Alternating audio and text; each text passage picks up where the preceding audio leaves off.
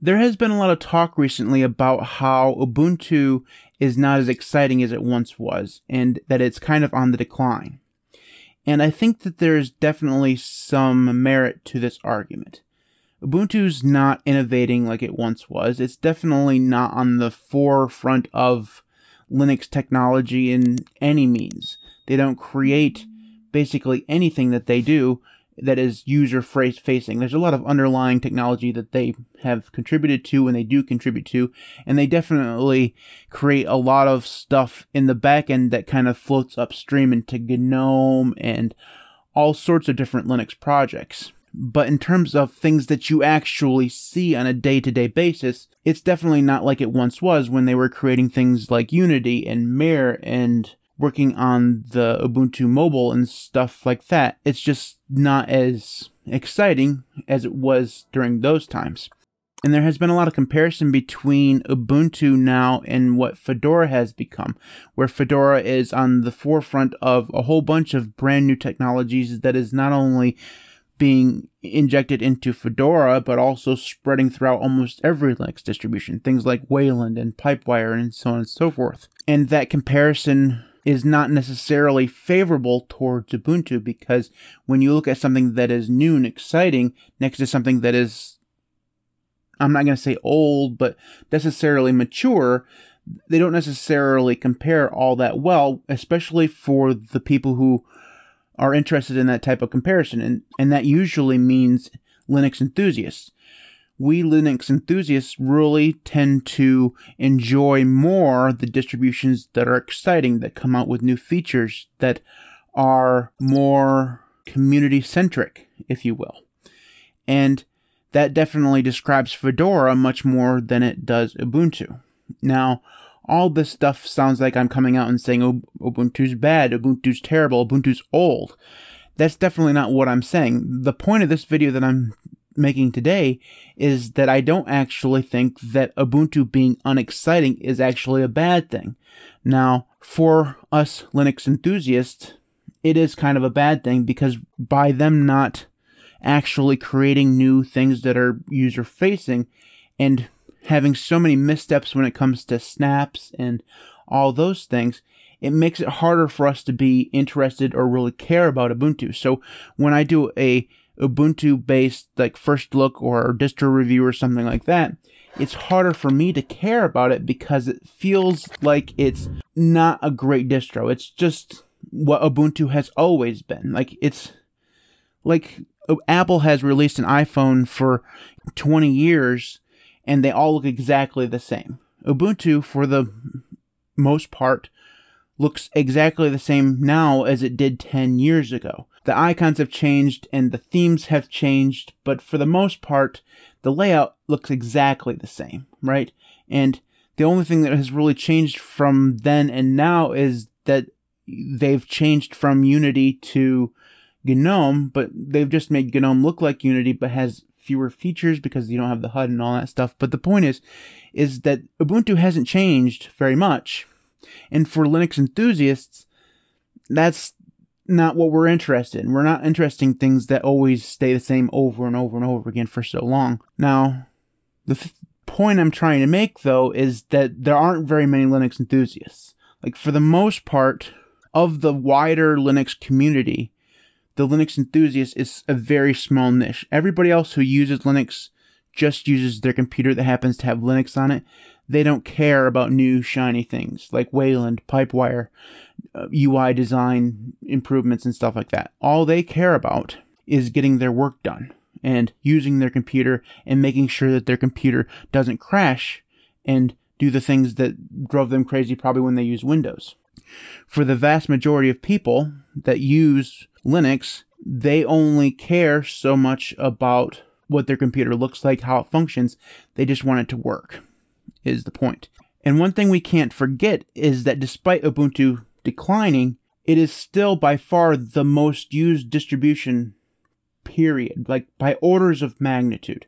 Now, I don't have, exact numbers, and I don't think anybody besides Canonical really knows exactly how many people use Ubuntu, if Canonical even knows.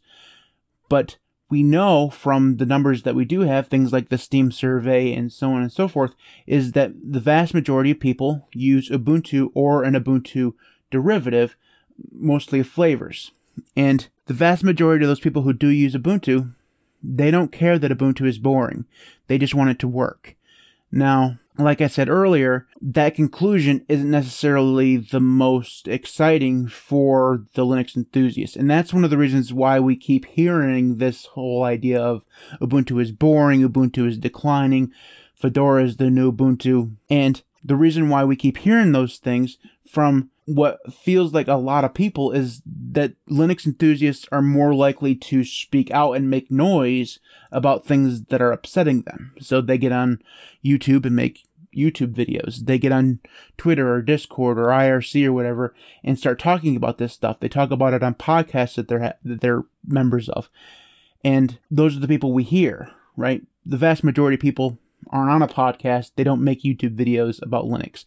They just use their computer and go about their day.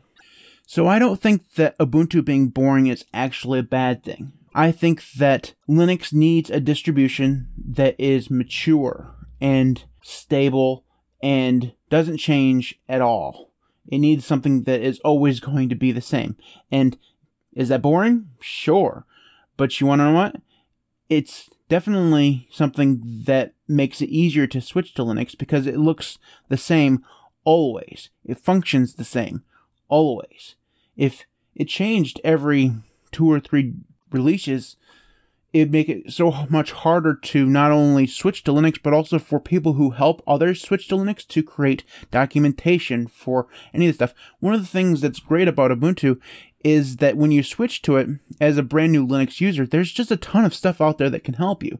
And because Ubuntu doesn't change hardly ever, those guides that were created 5, 6, 7, 10 years ago, a lot of that stuff still applies. Now, obviously, when it comes to downloading software, a lot of that stuff has changed, and you really don't want to download a PPA that has been not maintained. So that kind of stuff kind of gets iffy in terms of it doesn't age well.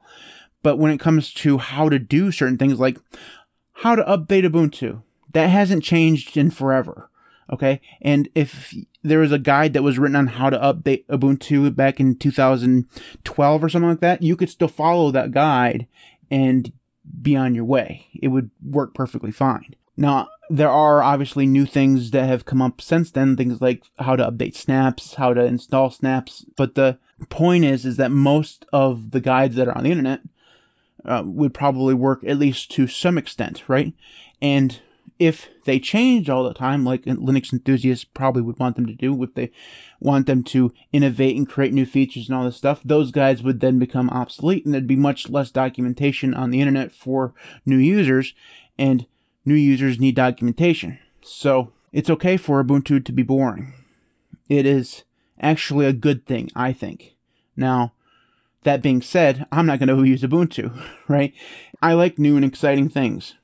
And that's one of the reasons why I run an Arch-based distro, because I want the newest, shiniest stuff.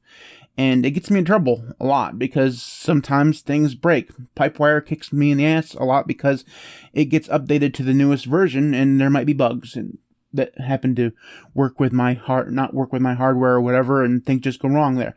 Other packages sometimes just break because they're the newest things and I'm kind of the guinea pig. Happens the same thing for people who use Fedora. Stuff breaks sometimes because it's the newest and greatest stuff. It doesn't happen that often on Ubuntu, and that's why other people can use Ubuntu, whereas, I prefer the newer, shinier stuff. I'm a Linux enthusiast, and I think that's where a lot of people fall, but the vast majority of people just want something that is boring, and they don't care that it's boring. It works for them. So, that is it for this video. If you have comments on Ubuntu and it being boring, you can leave it in the comment section below. One of the things that I did not talk about is the downsides of some of the stuff that Canonical and Ubuntu have done. Things like the snaps and stuff. I've kind of beat the snap horse to death in terms of, talking about it and my opinion on it. And I don't think I really need to talk about it anymore. But If you'd like to see more videos on me bitching about snaps, you could probably leave a comment in the comment section below about that as well.